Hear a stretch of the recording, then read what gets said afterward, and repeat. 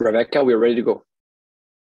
Good morning and welcome. My name is Rebecca Bell Chavez. I'm president and CEO of the Inter-American Dialogue, and we're so glad that you're joining us at this critical juncture in Peru. So today's discussion is part of a series that the Inter-American Dialogue is having about the future of democracy in the Americas. We're so fortunate to have Michael Shifter here to lead the discussion. As I think probably everyone knows, that Michael served as the Inter-American Dialogue president for over 12 years, and he has deep experience in Peru. So I look forward to hearing his insights and those of our excellent panelists on Castillo's very Fujimori-like attempted autogolpe and the turbulent aftermath of the past few days. We're also going to have the opportunity to hear about the future of democracy in Peru, as well as implications for democracy across the region. With that, I don't want to take up any more time. I know we have a lot to learn today from our experts. So I'm going to turn it over to Michael to introduce the panelists and start the discussion. And thanks again to all of you for being here. Thank you so much, Rebecca, and good morning to everybody. Buenos dias a todos y a todos. The term crisis is often overused, but I think it's a fair description of Peru today. The situation is very grave by any measure and should be of concern to all of us. The country is now under a state of emergency for the next 30 days, a decision taken by President Dina Boluarte in response to nationwide protests, massive chaos, and violent clashes with police that have resulted in 8 deaths, 100 injured, and significant property damages. The protests erupted shortly after Boluarte took office on December 7th and announced that she would complete the 5-year term of Pedro Castillo, who had been impeached by Congress earlier that day after he attempted to subvert the Constitution, close the Congress, and take over the judiciary. Elected in 2021, Castillo represented for many Peruvians a call for greater social justice in a country marked by deep inequalities and high levels of poverty and exclusion.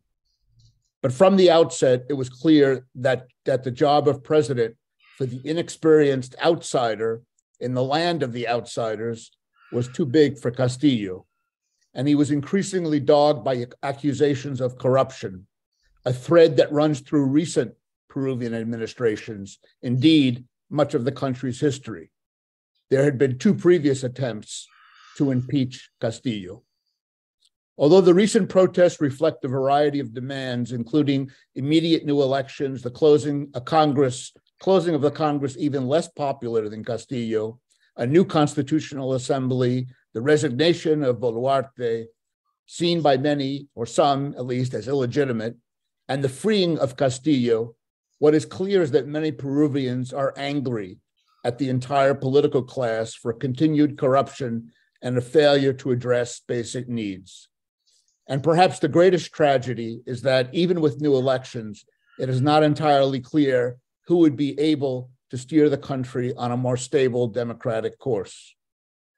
In an attempt to calm the country, Boluarte, who was the 6th president of Peru since 2016, has now proposed to hold elections as early as a year from now, in December of 23, although other members of her government have said that it would be possible to do so before April 2024 because of technical problems. There's still a lot of confusion and lack of clarity about when elections might be held. Another pending question is the trial and sentencing of Castillo, who from jail has lashed out at the country's political elites and has encouraged the mobilizations throughout the country. I believe that today, in fact, Castillo, there's an audiencia with Castillo and lawyers to talk about his legal situation in Peru. So this is a very tense, fast-moving, and confusing situation. There are many questions we want to explore this morning, including what are the main factors behind the current crisis? How have different actors like political parties, the right and the left, civil society, the private sector, how have they performed? Have they made the situation better or worse? How do we see Boluarte as the president, was vice president, became president upon Castillo's impeachment. How stable is her presidency? Will calling early elections help quell the unrest that we're seeing throughout the country? Many have talked about political reforms, changing the Constitution. Is that the right answer? It is even feasible in the current circumstances. Many have noted that despite all the turmoil and the unrest, Peruvian democracy is holding, which is no small feat. Should we celebrate Peruvian democracy? How do we assess its strengths and weaknesses? We'll also look at the international reaction to Peru's latest crisis. How have other Latin American governments responded? How does the international community see the situation in Peru? And finally, very important to talk about what's long been characterized as the Peruvian paradox, political instability, which is not new in Peru, at the same time with economic stability, which we've seen over the last several decades. To what extent do the current circumstances and the current crisis put that coexistence at risk? Will the macroeconomic outcomes of Peru, which have been pretty positive, will that continue if the political crisis persists? So we're very, very fortunate this morning to have three outstanding analysts to share their insights and perspectives about Peru, about these and other questions, and where the country may be headed. Roxana Barrantes is with us. She is the principal professor of economics at the Catholic University in Peru. She's also a senior researcher at the Instituto de Estudios Peruanos, a major think tank in Lima. She has a PhD from the University of Illinois in economics. Farid Kahat is a senior lecturer at the Department of Social Sciences, also at the Catholic University.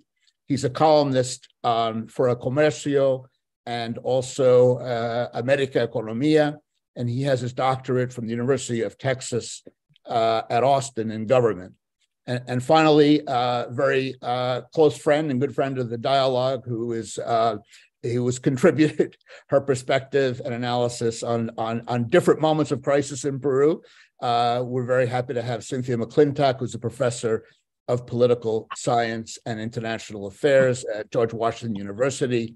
She's a former president of LASA, the Latin American Studies Association, and Cynthia has her doctorate in political science from MIT, and of course has written many books about the politics in Peru. So I wanted to we really have three extraordinary speakers, and I want to let everybody know that we welcome your comments and your questions, and you can submit those questions using the Q&A feature in Zoom, or you can email us at meetings@thedialogue.org. And before I turn it over to Cynthia to get us started, I just want to thank Gaston Ocampo for his support and assistance in coordinating this meeting with our speakers and all our participants. So with that, we look forward to a good discussion, and let me turn it over to Cynthia McClintock. Well, thank you so much, Michael. Thanks for this invitation, and it's great to be here with everybody. Although I wish, the news were a lot better. We're all very worried about Peru and its future. The immediate catalyst of the crisis is very clear. You mentioned, Michael, Castillo's attempt at an autogolpe. No, this couldn't have been clearer. It was on national television, a statement that he wanted to rule by decree. It's very distressing to me that Mexico, Bolivia, Colombia, Argentina has not recognized that and is continuing to recognize Castillo despite his attempt at an autogolpe, which, as was mentioned, it takes us back to the Fujimori years. It's certainly the case that the rightist opposition in Peru's Congress was recalcitrant, that it wanted Castillo gone even before he got there.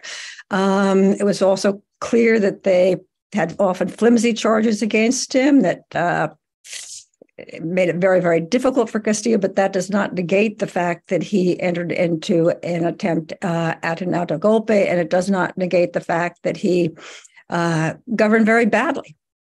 He governed very badly. And I think what we've seen in the first few days of the Boluarte presidency is, what Castillo could have done at the start. That there was one question there: was this inevitable or not? No, I think she has shown that it was not. I think, unlike Castillo, she has shown that she understands the political moment in Peru. She understands where she's at. And as you mentioned, Michael, she has gone from saying elections in 2024 to elections in 2023. We're open to this. We want to work with people. We're listening to these demands. She has built bridges with the Congress. There were some accusations against her at the start, and that was all kind of, so she's shown that she can build these bridges. And very, very importantly, unlike her predecessor, she appointed ministers who were qualified for their positions, who had backgrounds in what they were supposed to be doing, and who came from diverse parties. And again, she seems to understand that, this moment, when there was such a strong rightist representation in Congress, that it was important to build these bridges. And I think we all thought that Castillo would do that at the start. He gradually moved in that direction, but it was too little, too late, in my view. But of course, the bigger question right before us, as has been indicated, is can Boluarte control the situation? What will happen if she can? As I said, we're all, very worried. As you said, Michael, these continuing protests, and as you said, this reflects things way beyond Boluarte. It reflects this long-standing problems of poverty and inequality, the failures of repeated governments to do enough to redress poverty and inequality, and of course, all of that exacerbated by the pandemic, by relatively low economic growth. Clearly, protesters are, I think, as you mentioned too, the issue of, I think that Pedro Castillo had kind of built ties with Antaro Humala. Antaro Humala is particularly strong in some of these areas in the southern highlands where these protests began. Antaro Humala would like to run for the presidency. So there's that political component too, but that does not change the fact that there's longstanding generalized anger. In the sense too, I think, which you didn't mention, Michael, that that there have been these allegations of corruption just sort of endlessly the last couple of years, and yet very few prosecutions, very few, actual indictments, of this sense that where is all this heading? And then, of course, Castillo with so many allegations of corruption against him. What's not clear is if the protests continue, would there be an impeachment of Boluarte? In that case, the presidency shifts to Jose Williams, who is the current Congress Speaker. And what would that mean? I fear that would mean more protests. I fear that it would mean Williams. He is a retired general. I fear it would mean a closer incorporation of the military into Peru's government, and that could lead us on a very slippery slope that I don't think any of us want to see. And you asked me in particular to speak about Peru's military, and I say in general, in the last, since 1980, Peru's military has said, no, we don't want to go there. It was difficult to govern from 68 to 80. We want to maintain our institution. But I don't think it can be discarded that there would be, at this point, given the level of protests in the country, that the military would be kind of saying, hey, what's going on here? And we have to recognize that the right has gained a lot of strength in Peru. Those of you not too familiar, recent subnational elections, a rightist populist, Rafael López Aliaga, won the mayoralty of Lima. So there are these strong rightist currents in the country. And of course, as we've mentioned, the right strongly represented in Peru's Congress.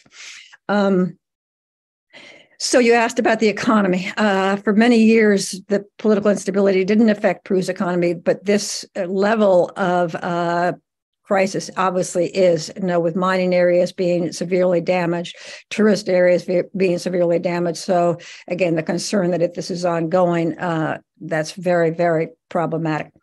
In terms of reforms and changes, I would hope for an electoral reform that requires an additional round of voting if no candidate wins 30% of the vote. There is this serious concern that, again, we end up with Antaro Humala versus Keiko Fujimori because they both have certain political bases of around, let's say, 20%. But then you have all these other 12 candidates, more or less centrist, and if you have a top five, at least there can be some strategic voting to get a candidate with a little bit more broader support in power. No, there's no reform, I think, on the horizon that can suddenly give Peru strong political parties. There has not been a political party that has been able to elect a second president from its own ranks in Peru since 1915. There's never been a strong political party in Peru since the turn of the 20th into the 19th, 20th century. And Peruvians are very critical of their presidents. In the Latino Barometer polls from 2002 to 2018, approval ratings of Peru's presidents were the lowest of any country in Latin America. So it's hard for Peruvian parties to have the kind of support. And this is an ongoing problem, and it's not going to change tomorrow, unfortunately. I wish I could say yes, but I don't think so. So thank you very much, and thanks again for the invitation. I'll pass it on over. Thank you, Cynthia. That was terrific. Thanks for getting us off to a great start. And let me turn it now to Roxana for her perspective. Roxana. Thank you. Thank you very much for the invitation. It's really a pleasure to join this extraordinary panel. The circumstances are extraordinary, but sad at the same time. So I prepared some remarks and also would like to react to what some points about Cynthia's points just made. Firstly, this dilemma in Peru about the politics being on the one side and the economy on the other. And so on the positive, I was just amazed about how the exchange rate has reacted aligned to what the Federal Reserve in the US is doing instead of on the internal political turmoil. That is just amazing.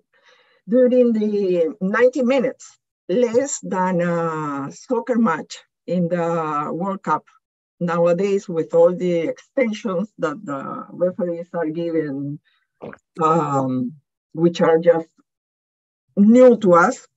Anyway, during those 90 minutes a week ago, on Wednesday, December the 7th, there was a spike in the exchange rate, but it really ended up lower than what started at 9 in the morning. So if you bought dollars at 4 p.m. on Wednesday, December 7th, you made a deal compared to what happened at 9 a.m. and even much better at noon. So firstly, it seems the exchange rate is not reacting as a symbol of instability. First. Second, Peru, nowadays, although the inflation rate is high, it is well out of the range that monetary policy wants it to be. It is one of the lowest in the region. And the policy that the central bank implemented of raising interest rates really on 25 basis points each time has smoothed our adaptation to the stringent financial instability worldwide. So those are the pluses, plus. What is the minus? The minus is, and it's a huge one, it is the weakening of private investment. And this is going on since Castillo took power last year. The second semester in 2021 saw the highest capital outflow in Peru. And it was mainly Peruvians taking capital out of dividends of their own companies in a big and important way. And that happened last year. And since then, private investment has not recovered at all. And that is coupled with no major mining project in sight. And major mining projects in the Peruvian economy are very important because those are like the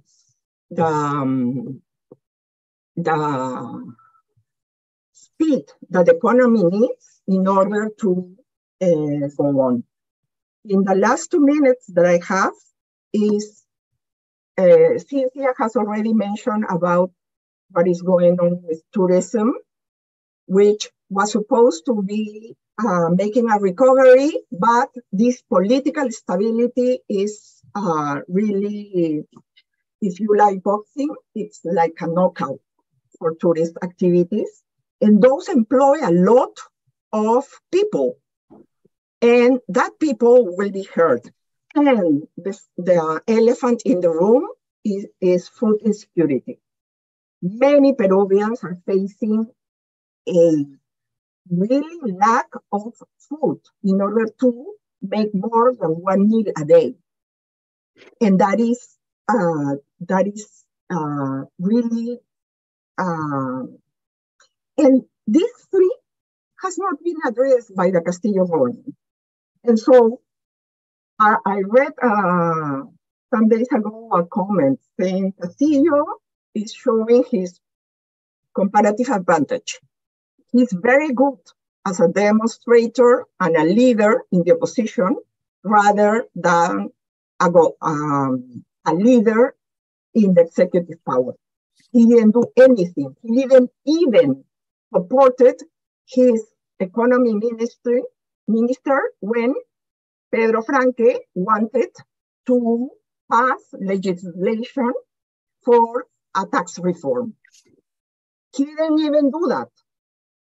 And so I will leave for another intervention.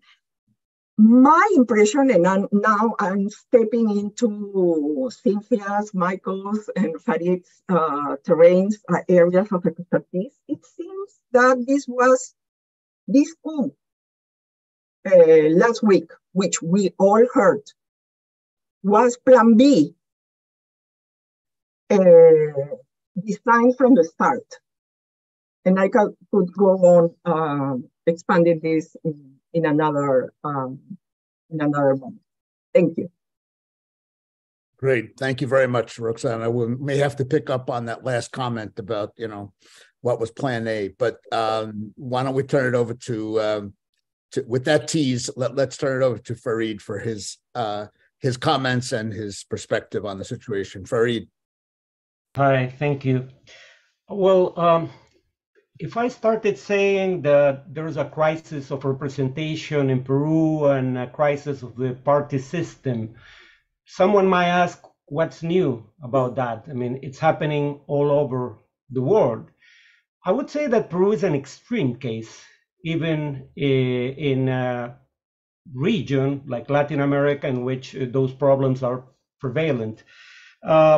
I'll give you just one example, and I don't think there's a comparable case anywhere in the world. The last four ruling parties, Toledo's, Garcia's, Humala's, Pedro Pablo Kuczynski's, the last four ruling parties did not present a presidential candidate in the next general election. I don't think there's a case like that in the world. So that gives you an idea of how extreme the crisis, both of representation and of the party system, is in Peru. I would say there's a regional element imported to the Peruvian conflict. There's a polarization in which the political rivals do not have legitimate demands or positions, but they are perceived rather as existential threats. And because they are perceived as existential threats, you don't grant them the same rules that you think should be the ones organizing the political interaction. That in turn has to do with the fact that Latin America went through two left turns, not for ideological reasons, but the fact is that the left either couldn't compete or couldn't govern in the past. If they did compete and won elections, usually they were deposed by military coups, like in Chile or Brazil. Chile 73, Brazil 64, and there are other examples. In the 21st century, the left, for the very first time in the continent, or at least in Latin America, could win and govern. And some left-wing parties, while in government, were both radical in terms of economic policies and authoritarian politically. So when you talk about the existence of a radical right in Latin America, you have to add to the conditions that defines it in the Europe or the US, the fact that the radical right in Latin America has a stronger anti-communist component, because the radical right in Europe, for example, emerged when the traditional left was on retreat, the social democratic parties, electorally speaking. Here it emerges, the radical right, when the left was obtaining its best political or electoral outcomes in the region's history, and twice in a single period of 22 years so far this century. So that explains why basically there's a problem of constitutional hardball. I mean, the rules of the game are used for partisan game, both by the left and by the right. And in the case of Peru, that has become even worse in the last 6 years. For example, between 1993, when the current constitution became the law of the land, and 2016, the so-called vacancia por incapacidad moral permanente, the category used to basically depose Castillo, was used only once in a period of over 20 years. Since 2017 and this year, it has been used 7 times, more than once per year. And it ended up with 3 presidents out of power. And 2 of those presidents, as a preventive measure, tried to close Congress before Congress deposed them. One successfully, one Castillo unsuccessfully.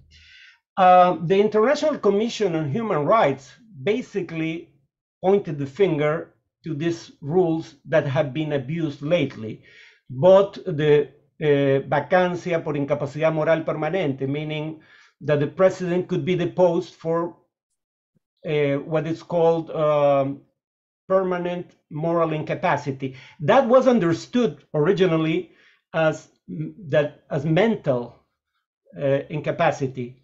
But now it has become a category that, since it's not well defined in the Constitution, could be used basically as a political tool against the current president.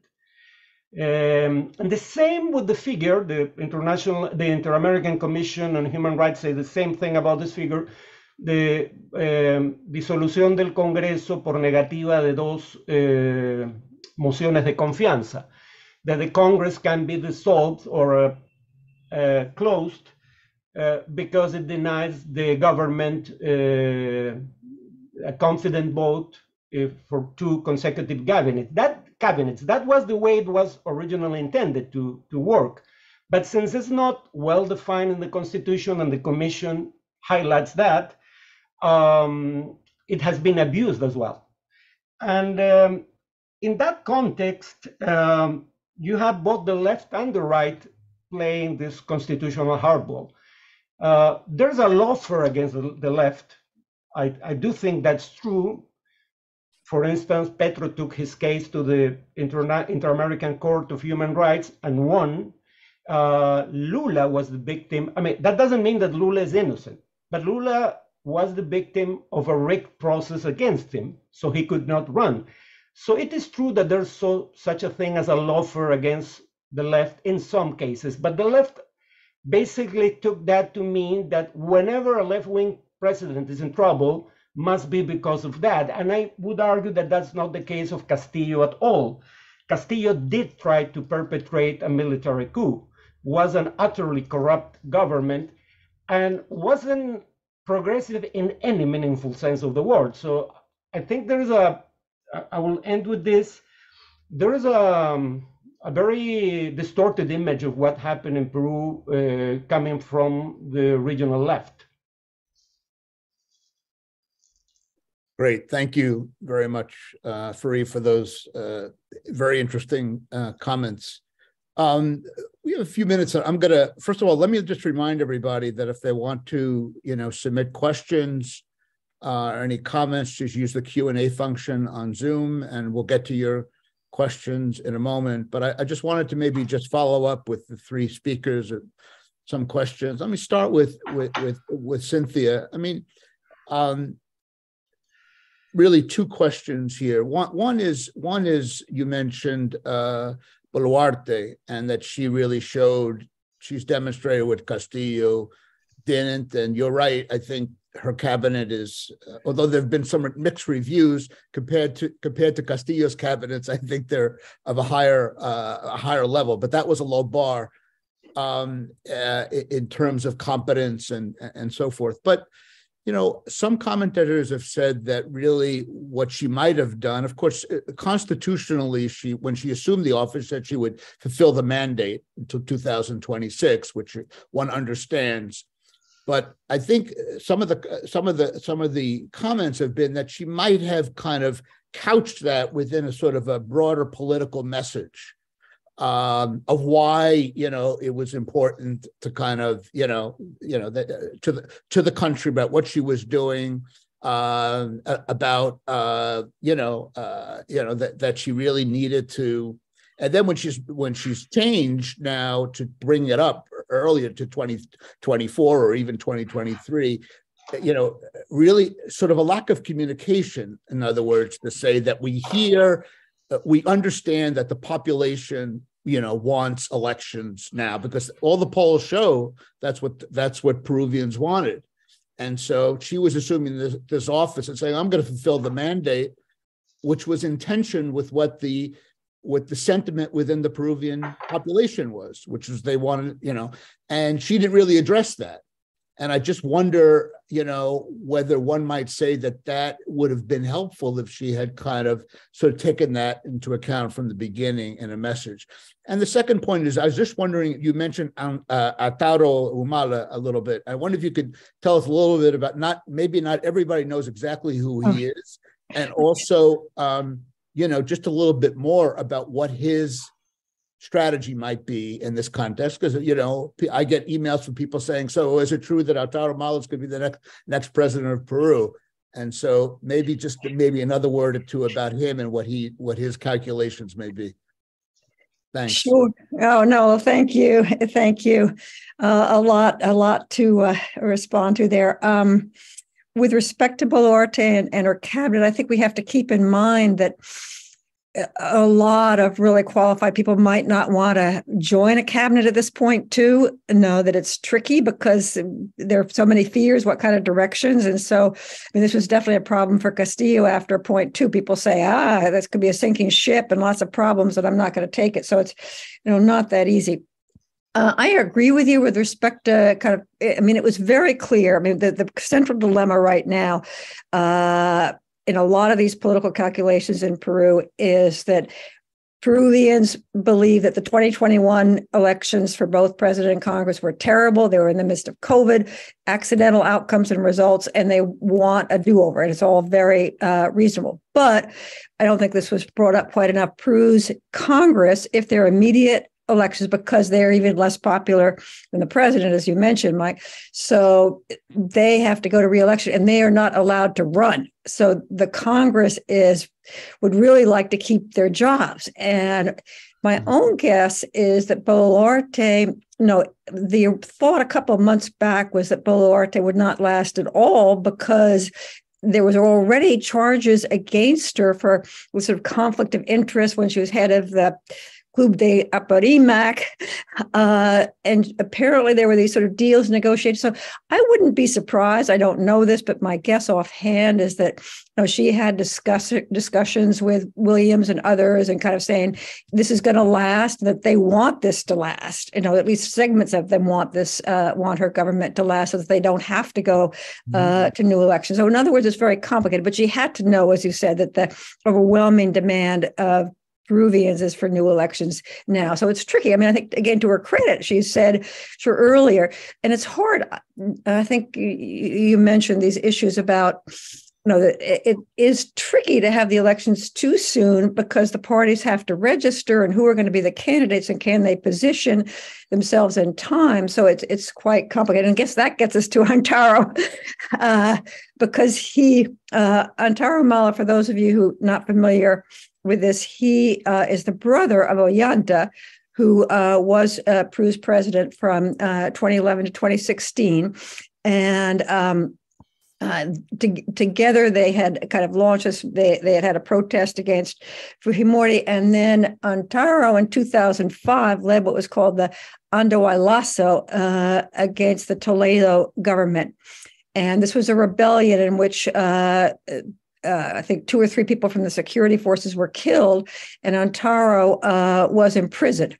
But he did have this base, and I think I might have mentioned that some of these first protests were in Andahuaylas, which is that same area from Antaro. So he has been organizing there, and there is this belief that there are quite close ties between him and Pedro Castillo. For my own part, I do not see Antaro Humala being the next president of Peru.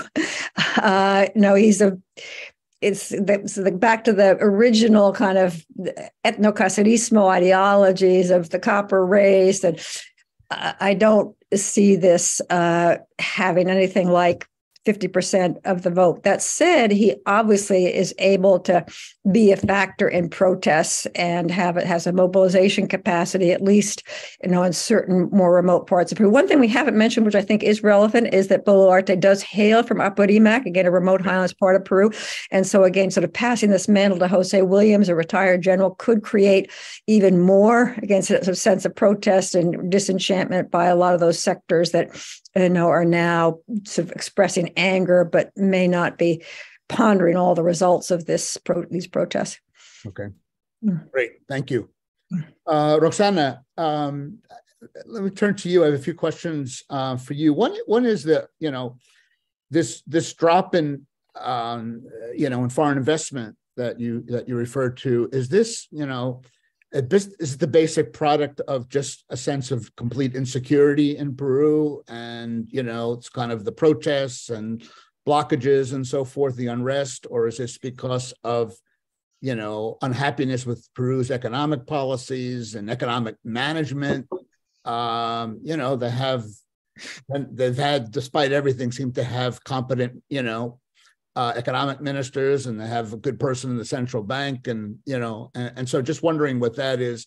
Also, we haven't mentioned China, which obviously has an important role in Peru and the economy. Can you say a word about how you think China is seeing the situation in Peru? And finally, we're all on the edge of our seats to hear about what Plan A was. If you said this was Plan B, if you want to go a little bit further in that, thanks. Thank you. Regarding investment, I won't say it is because we have less competent economic policy officials. It is not because of that. The problem is in the rest of the sectors. If you want to build a major commercial, a major outlet, you need to go to the Ministry of Housing, and then to the local government, and then to somebody else. And that is where the major weakening in state capacity is being seen. And with Castillo, I was going to plan A. With Castillo, that turned out to be even piecemeal side payments. Right. So plan A, and this is, I'm stepping into That's okay. somebody else's expertise. Plan A was, let me be in charge.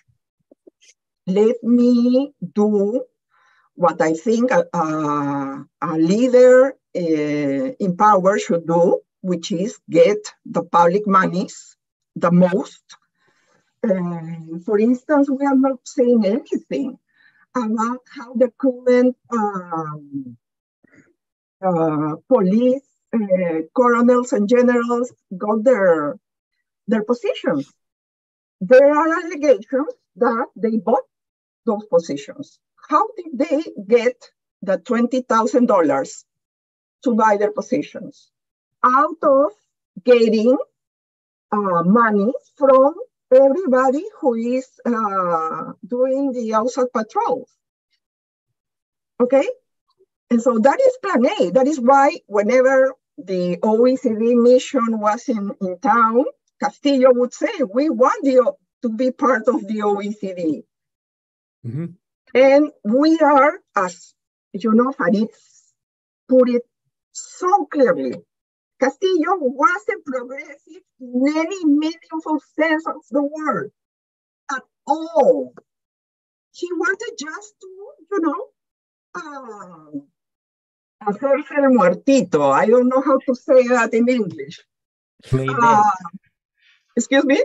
Play dead. Yeah. And be unnoticed. Mm-hmm. As soon as he got notice in his, piecemeal corruption dealings, he started Plan B, which is try to overcome Congress, rule by decree, and when that went wrong, just a hypothesis, he activated all the network of local officials which he appointed, and just Saturday, December the 3rd, he designated as vice minister in charge of social conflict a lawyer who is related to Movadef and Fenate and the most extreme parts, Noblecilla, if I don't remember incorrectly his name. So this person was appointed by Castillo on December 3rd as the major Peruvian official in charge of solving social conflict. So this wasn't Castillo was under drugs or anything. This, I think, hypothesis, I leave it on the table. China, I'd rather, I'm stepping way too far of my areas of expertise, rather keep quiet. Okay, all right. Thank you. I think, let me just underscore a point that you made, which doesn't get enough attention, which I think is exactly right. You said at the beginning, is sort of the hollowing out and the reduced capacity of the state under Castillo. And I think if one asks the question, what is one of the impacts of his, year in office? I think by all accounts, that really stands out. And I think it's that's one of the things in whatever scenario moving forward is going to have to be addressed by whatever government to improve, because the state capacity has always been an issue in Peru, as we know, but weak state capacity, but it's got a lot worse under Castillo. And that, I think you're right, I think had an effect on foreign investment. So I'm glad you raised that question. So thank you. Farid, let me just go to you for a quick question. Let's just try to sort of ground this a little bit when you talk about the right in Peru, so that people know what the right is in Peru. Is it Keiko Fujimori? Is it, I mean, there's lots of different sort of political actors, political parties. As we know, there's enormous fragmentation in Peru. How should we think about what the right is, or for that matter, what the left is in Peru? I mean, can you break it down a little bit and just kind of identify what the different parts of both of those sort of broad factions are? Just let me just qualify something I said in answering to your question. The right is mostly authoritarian as well.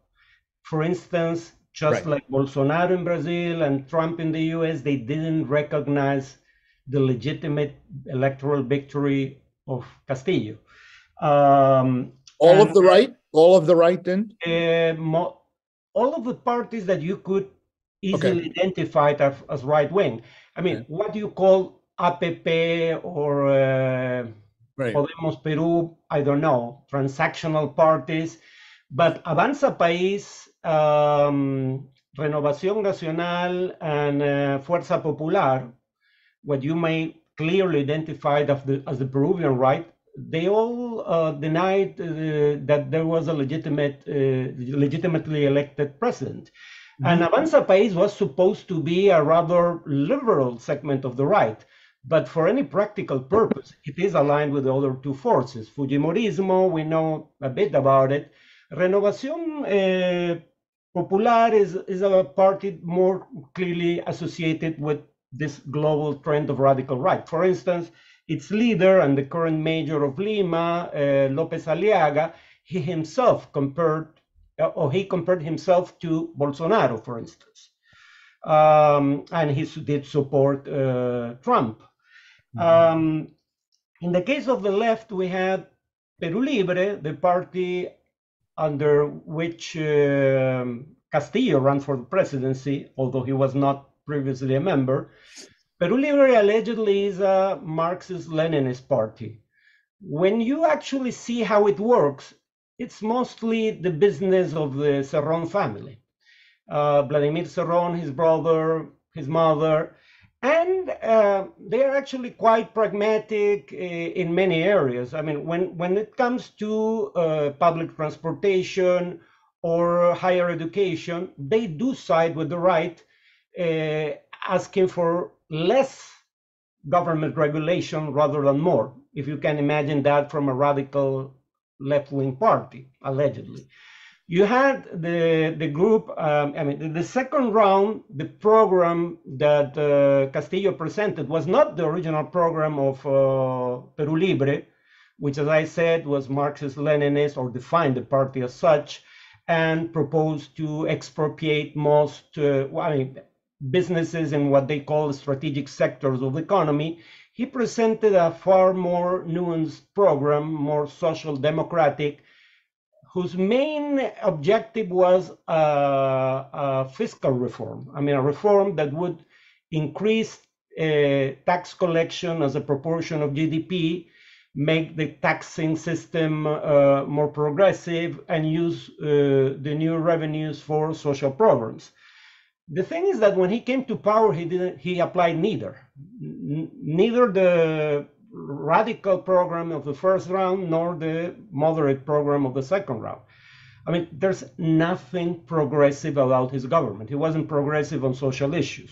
He was against gender perspective on education, or at least most of his party. He was against the right of a woman to choose in matters of abortion. He was against same-sex marriage, but he was also against more radical redistributive policies, or at least he didn't even try to apply any of them. He didn't renegotiate or try to do that contracts in extractive industries like Evo Morales did. Mm-hmm. He didn't apply he didn't push for the fiscal reform or that was in his plan. Right. He didn't do anything, I mean, right, that could be left-leaning in matters of economic policy. Great, that's very helpful. Thank you. Let's open it to a few questions from the audience. We've got some interesting questions. Let me ask both Cynthia and Fareed, and if Roxana wants to weigh in, a question from Peter Kornblum, which is whether this statement or position of Mexico, Argentina, Colombia, and Bolivia, if you think it has any effect on the how the government's handling of the crisis, or any effect on the protests and what's happening. Any thoughts?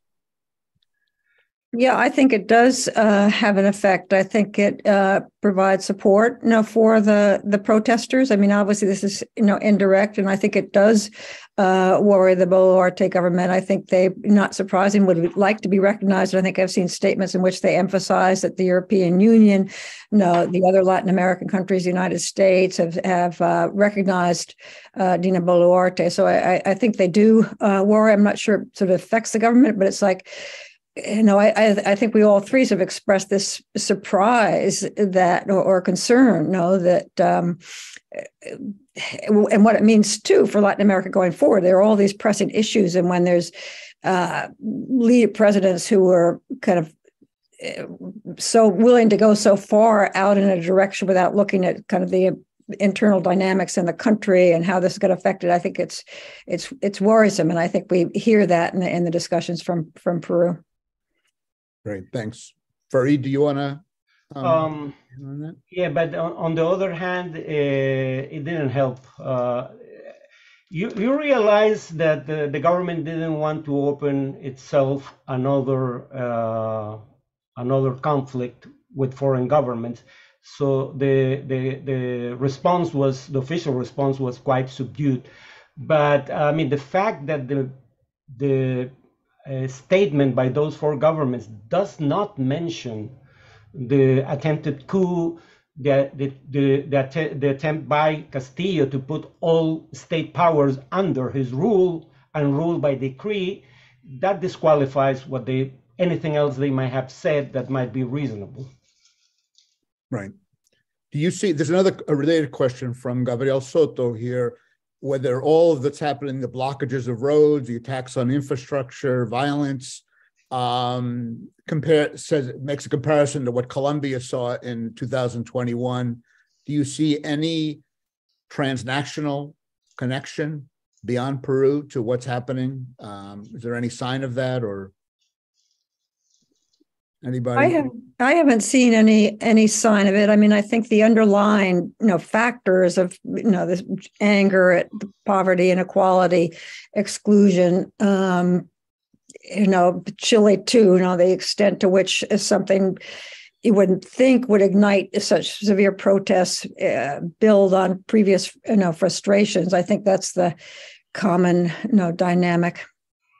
Okay. Well, on the same topic, also it has been said, and by none other than the chief of the Direction Against Terrorism in the Peruvian police, that the Shining Path and the Movimiento Revolucionario Tupac Amaru were behind the violence. In the case, I mean, they just cannot conceive protests that might be widespread without a clear leadership. There must be a mastermind behind it, either the Foro de Sao Paulo or the terrorist organization. Just to make it plain, the Movimiento Revolucionario Tupac Amaru has not been accused of a single terrorist attack since last century. And the US government took it off its list of terrorist organizations in 2004, not because it ceased to be a terrorist organization, but because it doesn't exist anymore. And yet you have the leader of the anti-terrorist unit in the police blaming a non-existent organization for the violence now. The same with the Shining Path. The Shining Path under that name does not exist anymore. No group vindicates the name Shining Path today. Not Movadef, not the so-called militarizado Partido Comunista del Perú. So basically, this is just an attempt to instill fear and hatred in a segment of public opinion that with good reason, basically has painful memories of the period in which the Shining Path and the MRTA were acting as terrorist groups. Mm-hmm. Let me add something here, which I think it is very important, both economically and politically, which is the prevalence in Peru of illegal economies and of the informal sector in general.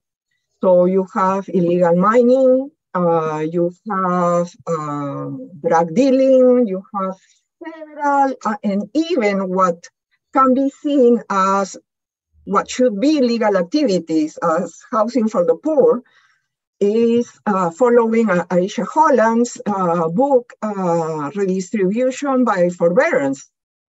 And so you have all these groups of people which have tons of money, who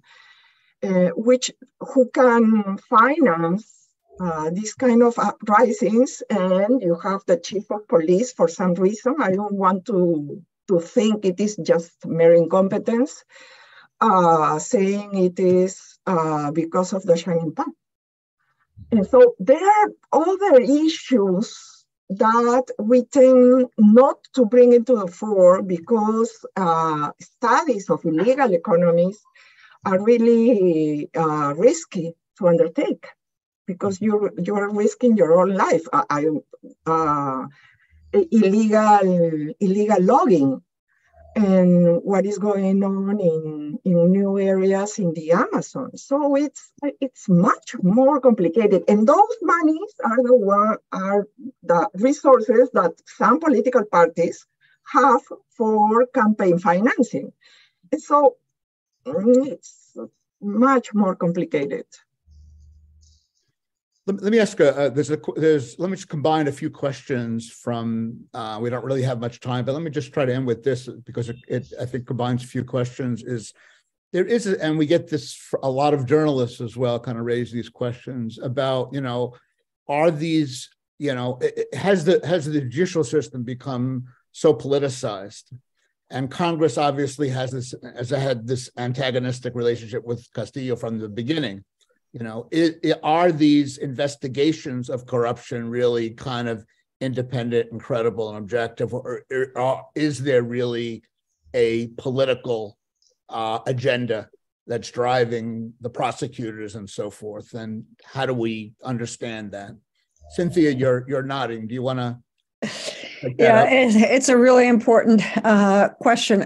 I think there are definitely very honest, very unpoliticized prosecutors and judges in Peru, but I also think that we have seen quite a bit of politicization, and that's worrisome. I was very hopeful a couple of years back, but I think, and this relates to some of the things that Roxana and Farid were saying too, that so many different influences and so much political turmoil and the capacity for co-optation and I think this is a factor too in the protests. As I mentioned before, there have been a lot of charges, but the use of the plea bargain, for example, it's been very necessary to achieving many of these charges, and many of them are very valid. But it's also clear that a lot of the time these quote witnesses are saying things that are only helping them, and then it's in the news, and so it creates the impression perhaps that corruption is even worse than it is. And again, that's a factor in these protests with people kind of saying it's just everywhere, and que se vayan todos, no. So. Right. A very quick final question for Farid. Do you think this president's going to survive this crisis, the protests? That's a quick question, but the yes answer, or no? Huh? I do not know. I have no clue, but I am doubtful.